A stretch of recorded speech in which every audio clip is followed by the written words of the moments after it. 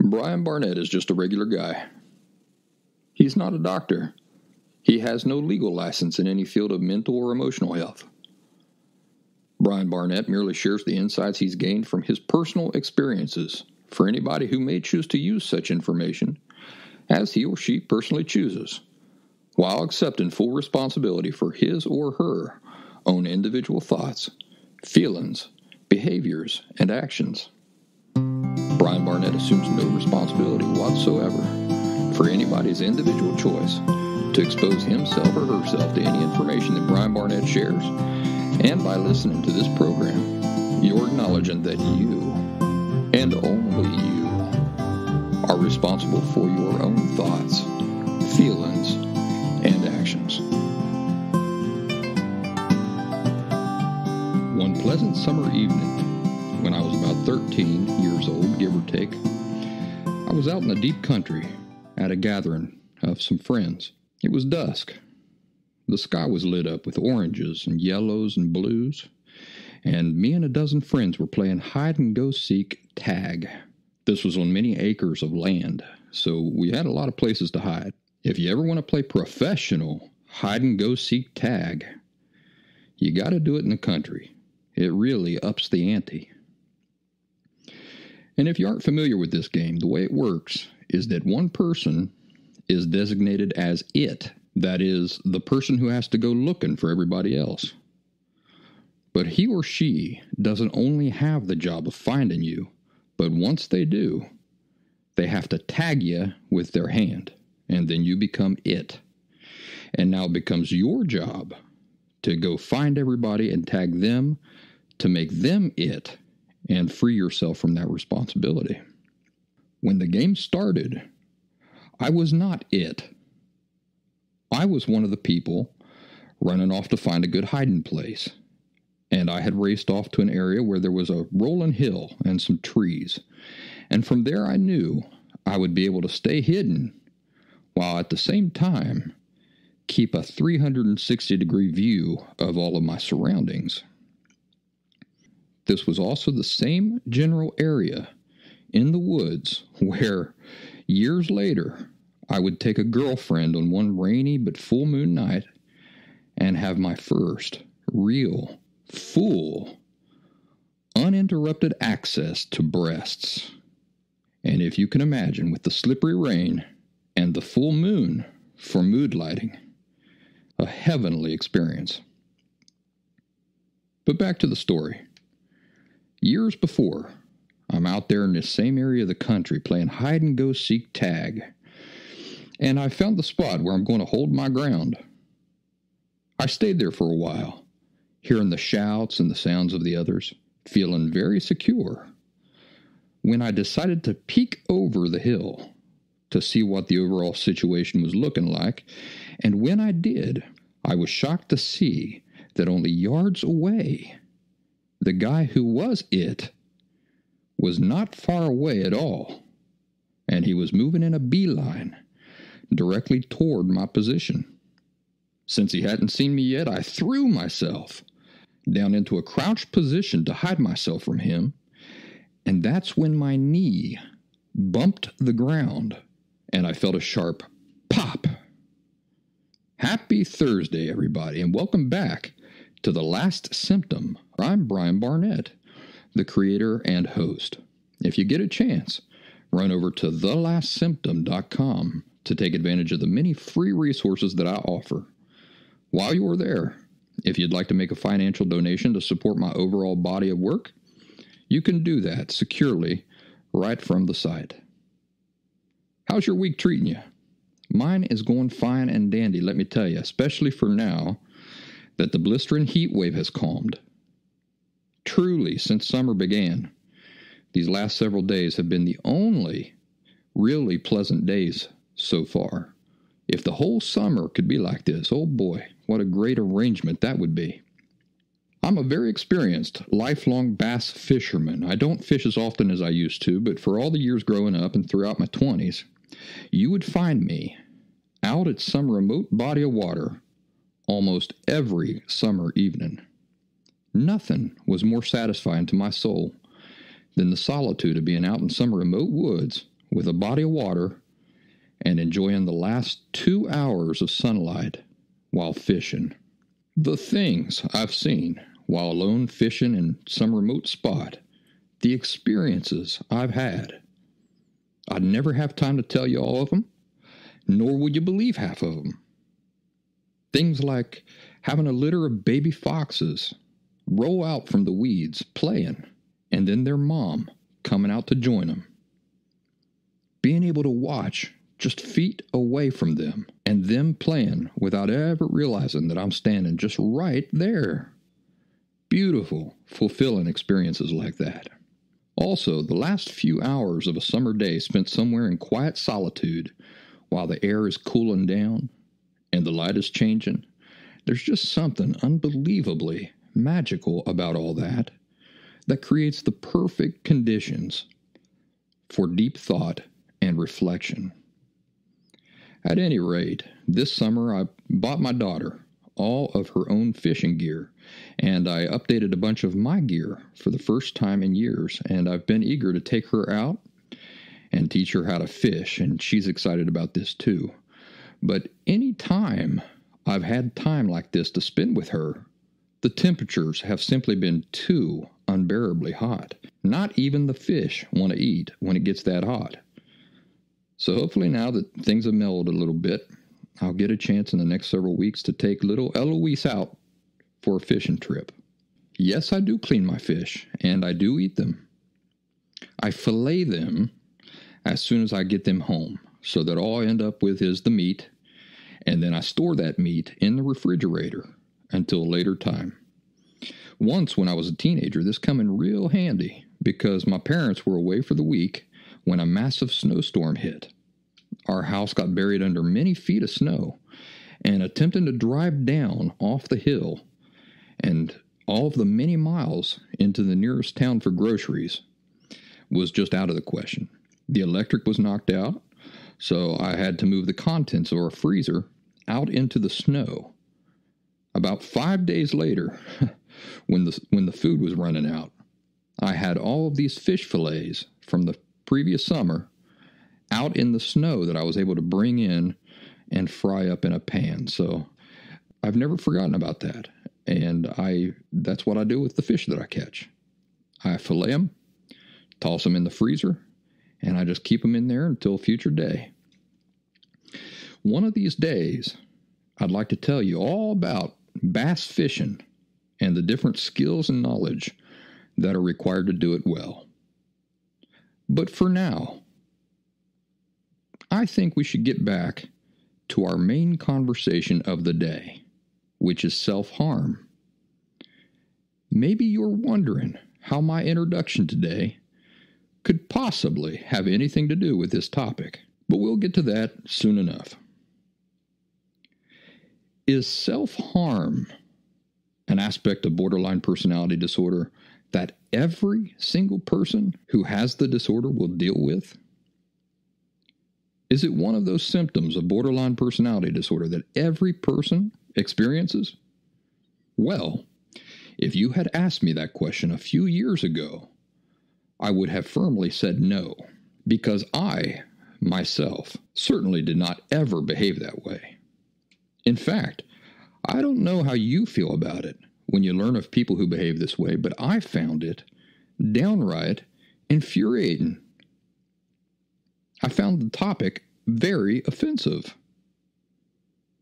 For example, I know a woman who, at least in the past, would cut herself with knives.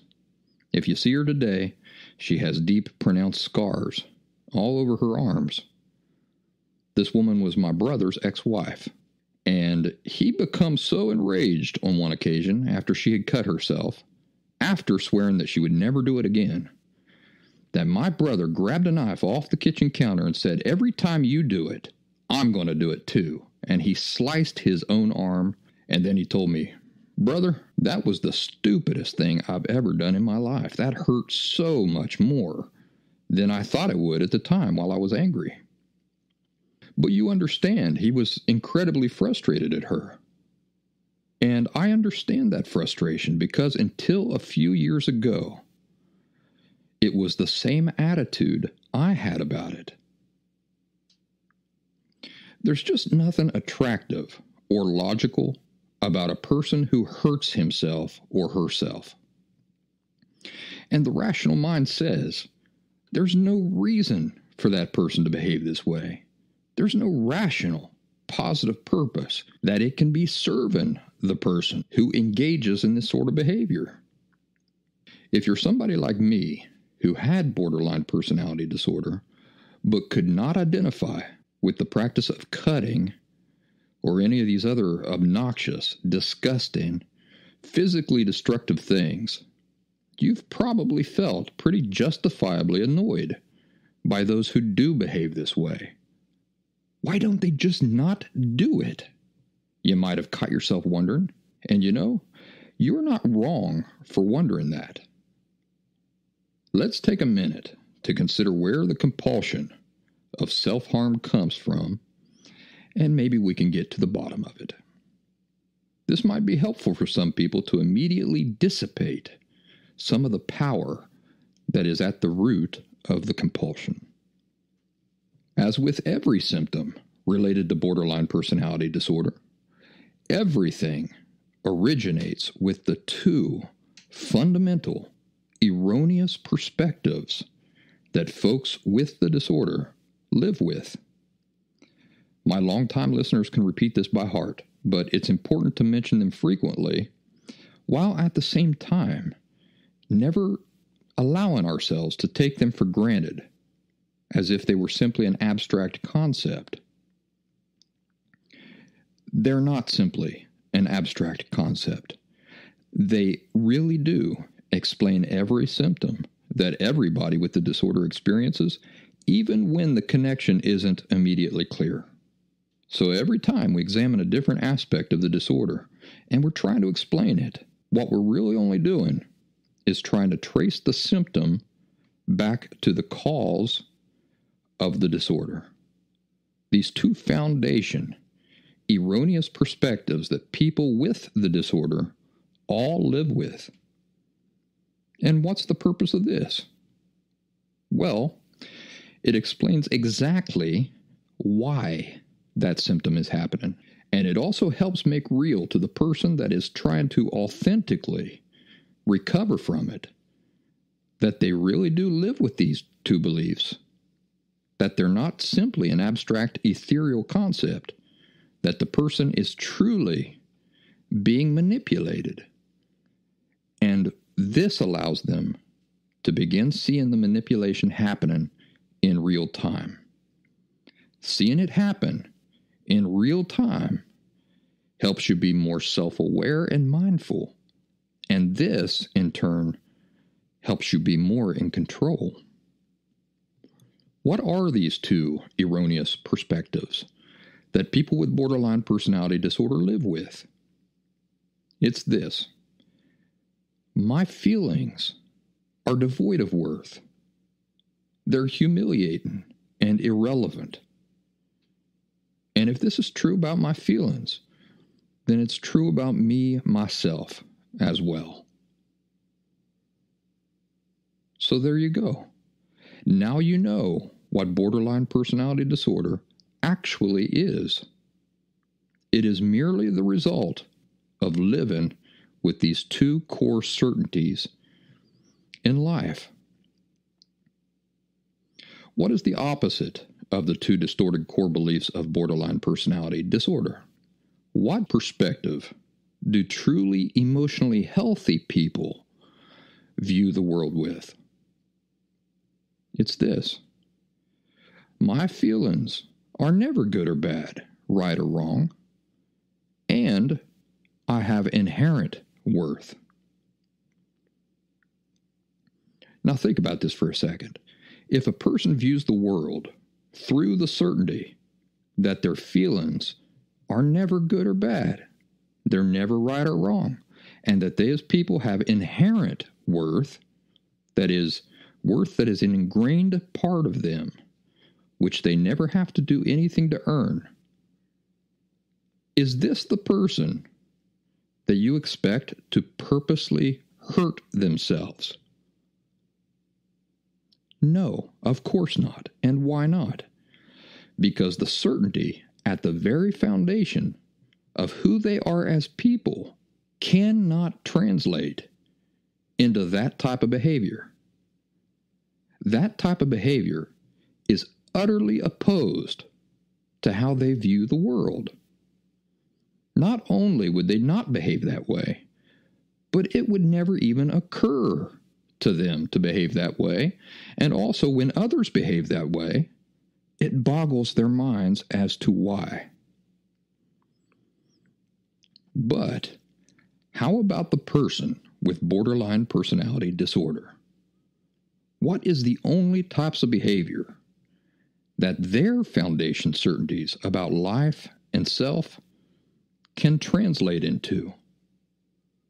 Well, you see it every day. The very thoughts, feelings, and behaviors you see produced by the distorted core beliefs are the very symptoms of borderline personality disorder. Where the healthy foundation naturally translates into healthy behaviors, notice that emotionally healthy people aren't trying to behave healthfully. The way they behave is simply a natural extension of their accurate, healthy foundation perspectives on things. By stark contrast, what is the only types of things that the borderline personality disorder foundation perspective can translate into? Self-loathing, self-hate, self-disgust. What is the natural reaction or feelings that we as human beings experience towards anything we are literally disgusted by or that we loathe and hate? I'm not talking about dislike.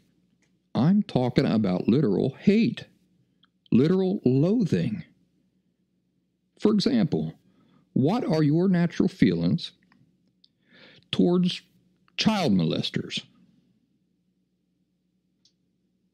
Utter repugnance, right? More than repugnance.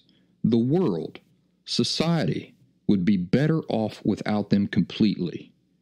Nothing they offer our world can even remotely compensate for the overwhelming stain and damage that they bring to it. So if every one of them dropped dead today, would I care? No, I wouldn't care.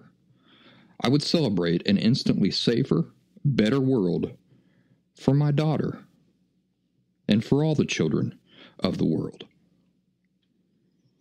Now, why did I bring up such an uneasy, disgusting example? Because what you should have just felt when you imagined these deviants, this deep natural repulsion, it's similar to what those with borderline personality disorder feel toward themselves, but entirely without cause.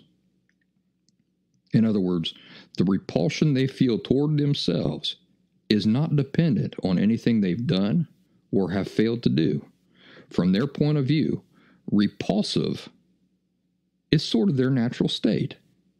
I say sort of because the actual feelings are not strictly repulsion.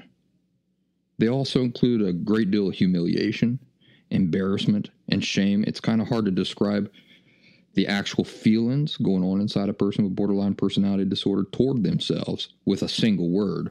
But all of these things, which is really just shame, shame is humiliation, repulsion, embarrassment. But for now, let's focus on the repulsive aspect of the feeling. From their perspective, they don't behave repulsively necessarily, nor do they do repulsive things. They simply are repulsive as their natural state from their perspective. This repulsiveness or self-loathing is the only thing the foundation certainties they live with can translate into. Do you see why that is? A person who sees herself or himself as inherently, naturally offensive to life, does not think, wow, I just love myself. See, one cannot give birth to the other.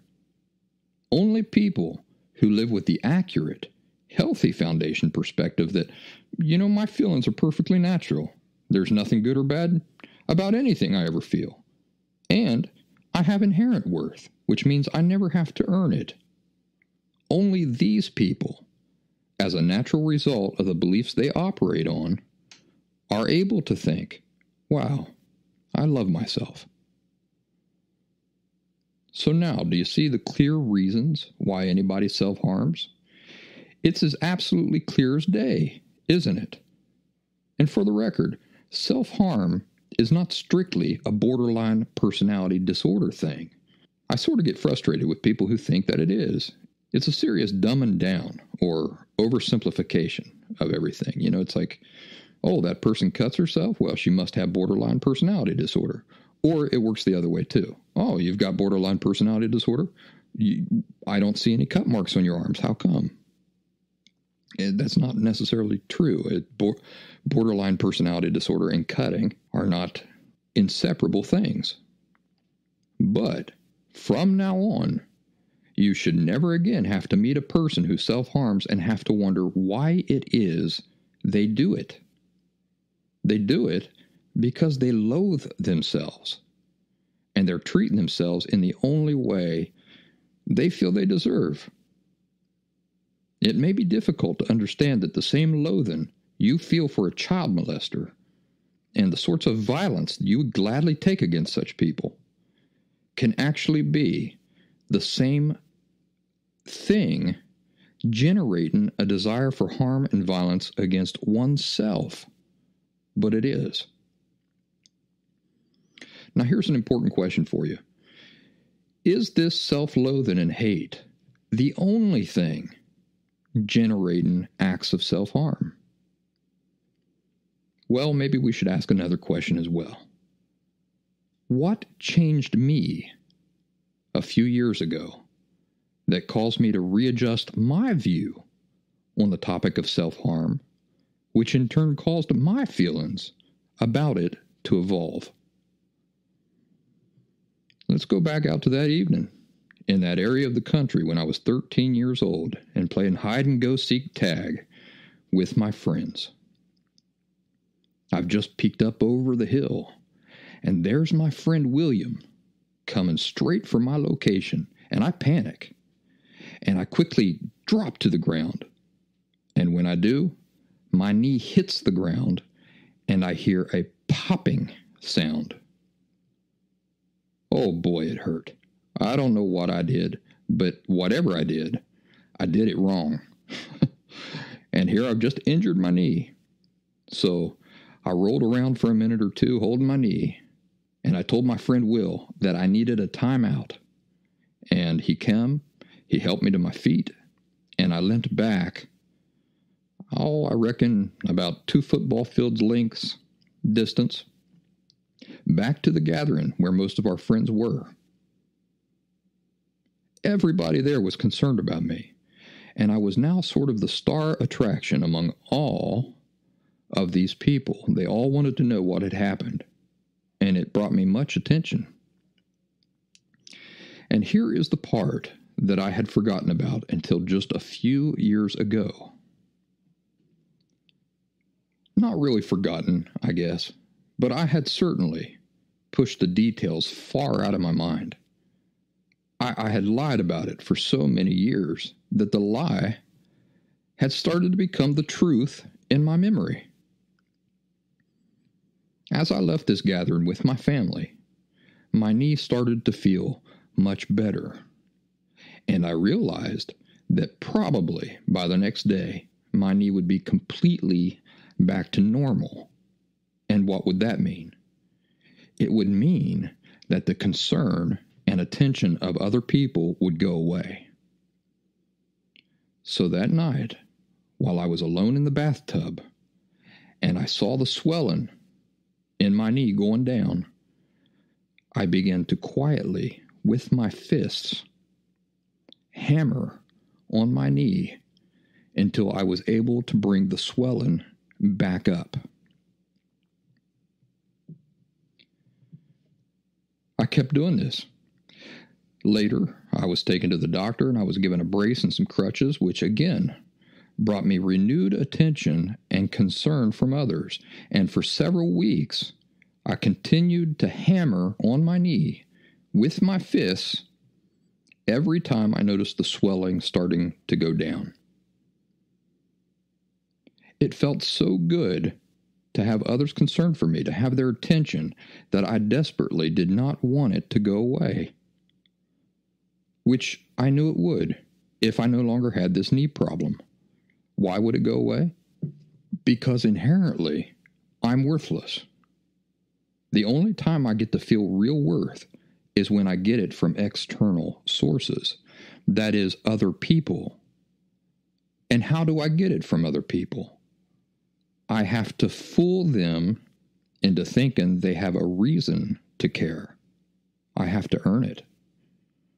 And that's what I did, until my knee developed a serious infection in the bone. And I had to be taken to the hospital and go through a debridement surgery on my knee, where they surgically remove, they cut you open, they go in, and they surgically remove pus and infection.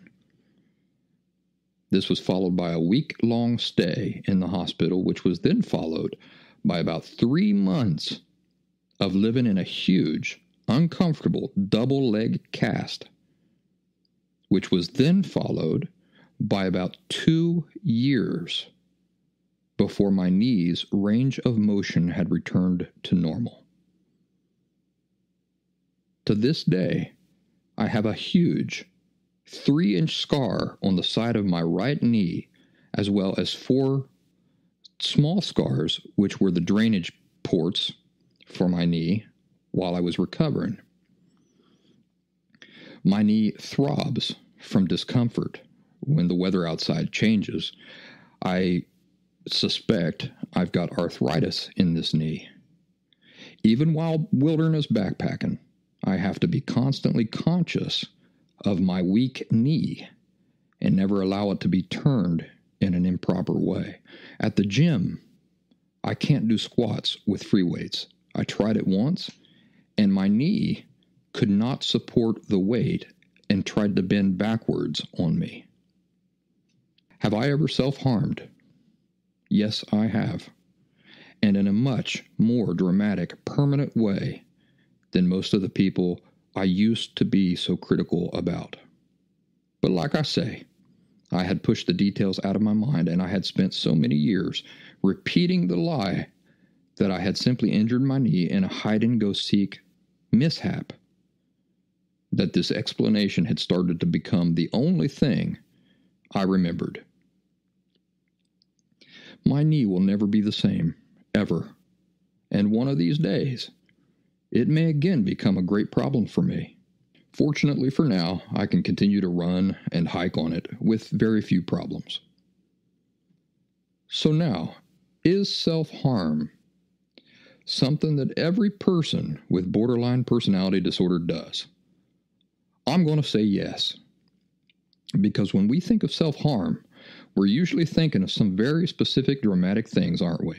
And if we aren't personally doing those explicit, specific things, we tend to say, well, I don't do that specific thing, so it doesn't apply to me. But let me ask you, how regularly do you shower?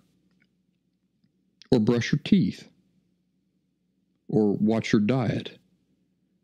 Or make it a point to exercise? Neglecting these things is a form of self-harm, because self-neglect is self-harm. It's showing a lack of concern for oneself, which is a form of self-abuse. How often do you abuse alcohol, or marijuana, or cigarettes, or cocaine, or take your pick?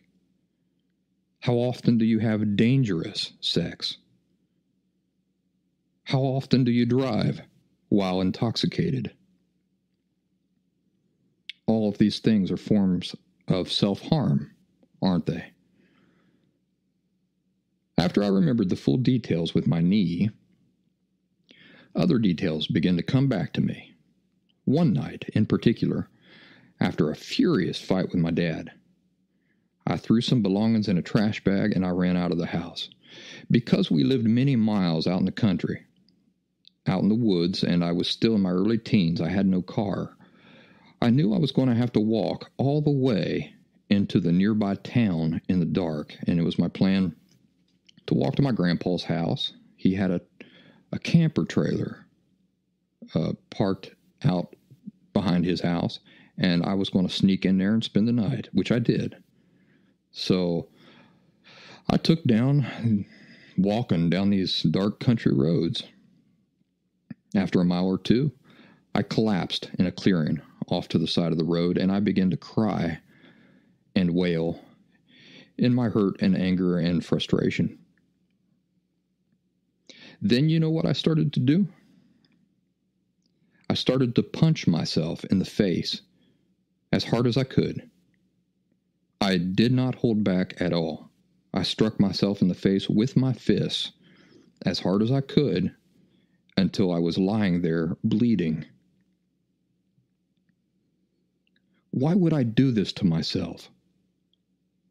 Was it because I was angry at my dad? No. You don't punch yourself when you're angry at your dad. What I did because I hated myself. I loathed myself. The only thing that could explain how my father could treat me this way, how I could have ever been put in this situation, how he could put me through such unbearable emotional and mental torture, was that there was something wrong with me. Isn't that sad? I didn't look at the situation and see the obvious, that my father was abusive because of himself. It had nothing to do with me. Rather, because of my demented idea of love and loyalty, it was easier for me to blame myself and take it out on myself, to hate myself more. That night was very hard for me, and it sticks out in my memory, primarily because that was the night I looked up at the stars and I told God that I hated him. And as soon as I said it, I regretted it. I quickly regretted it. And I know that God understood the full context of the circumstances and the emotional turmoil that little boy was experiencing. And not only did he see it in context and not hold it against me, but his heart was probably breaking for what I was dealing with. So this is the part I had usually remembered up until about 3 years ago. This moment I had with God. 3 years ago, I started to accurately remember the times I had self-harmed. And now I remember beating myself up with my own fists. And I remember exactly who I was angry at. Not at my dad. I was angry at myself unfairly. And then, of course, I started remembering even further back when I was 4 years old. 4 years old. And I got a magnifying glass. And I would sneak it outside and use it to burn myself with the sun as a way to punish myself. Get this. As a way to punish myself for anything bad I might have done. Now, what sort of opinion do you have of parents who put their children through so much emotional pain and turmoil that by 4 years old, they're burning themselves with magnifying glasses and then later punching themselves in the face and later irreversibly destroying their knees, all because their parents have led them to utterly loathe themselves? Would you say this is less serious than a father or a mother who simply abuses you physically? Absolutely not. There is nothing less serious about emotional abuse and neglect. If anything, Emotional abuse and neglect is a much, much more serious crime. Don't you think it's about time society caught up with this perspective? The effects of emotional abuse run much deeper and continue destroying that child clear into adulthood and right into old age and to the grave if never corrected. So what is the solution? The solution is correcting the cause of the disorder. Those two distorted core beliefs at the very root of everything that borderline personality disorder is. If you don't have borderline personality disorder specifically, but you self-harm, what is the solution? The same solution. You are living with the same fundamental perspectives, and they are translating into the same behaviors. They must be clearly identified, fully understood, and rooted out. If this is your first time listening to my show or being exposed to my work, I encourage you to listen to as many episodes of this show as you can to understand the specifics of how to eliminate the unhealthy foundation perspectives that are fueling these sorts of behaviors in you. The cure is a complete, accurate education or information followed by insight. What this means is that it is a process which will require a broad, comprehensive understanding by you of many different elements. No superficial, step-by-step guide is the answer. The answer is a complete, broad, comprehensive understanding, and that requires the intake of much accurate information, the rejection of bullshit information, and then the deep rumination over the good information. And the striving, then, for insight on the subject.